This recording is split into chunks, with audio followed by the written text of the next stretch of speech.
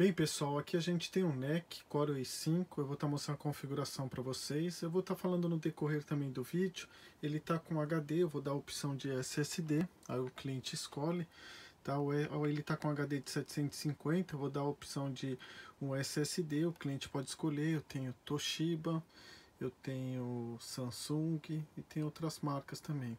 O SSD de 128 ou o HD que está na máquina. Então vamos lá para o vídeo. Primeiramente eu vou colocar aqui um DVD, vou tirar a fonte aqui, testar na bateria. Lembrando que a bateria não tem como dar garantia, nem tempo de autonomia, uma vez que o produto é usado e é vendido com a bateria funcionando. Então vamos lá para o vídeo.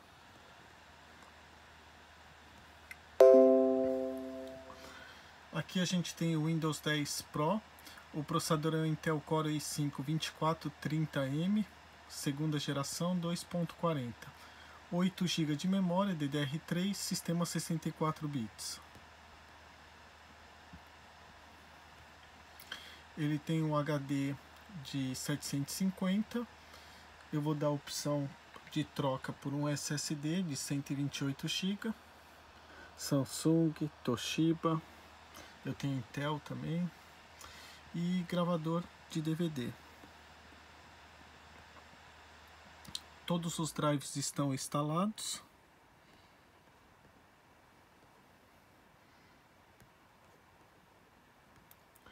O gerenciador tudo funcionando normal. Além do idioma português, tem mais 3 idiomas instalados para troca imediata: espanhol, inglês e japonês.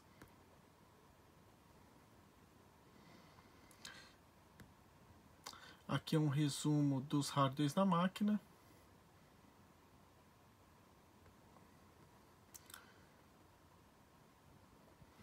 Aqui está a bateria dele. E agora eu vou estar testando a internet. Tem Wi-Fi, tem Bluetooth.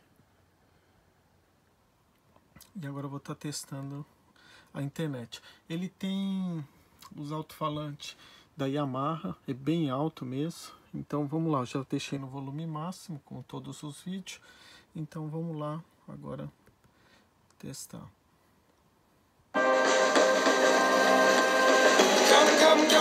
Come along now, run away from the humdrum. We'll sleep when the morning comes and we'll rise by the sound of the bird song.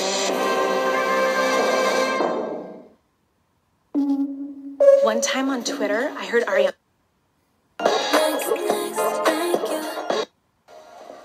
He never got anything stuck in the front. I always say what I'm feeling. I was born without a zip on my mouth.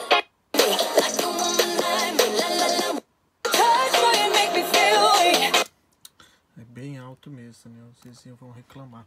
Então vamos lá, vou estar mostrando o visual do aparelho para vocês.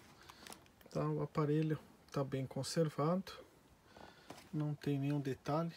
Tá? Veio com essas flores aqui, eu tentei arrancar, mas parece que é meio que colado aqui. Tá? Então a parte interna dele não tem nenhum detalhe para estar mostrando. Deixa eu até aumentar o brilho aqui. Tudo testado, tudo funcionando. A parte externa dele, deixa eu até tirar o brilho.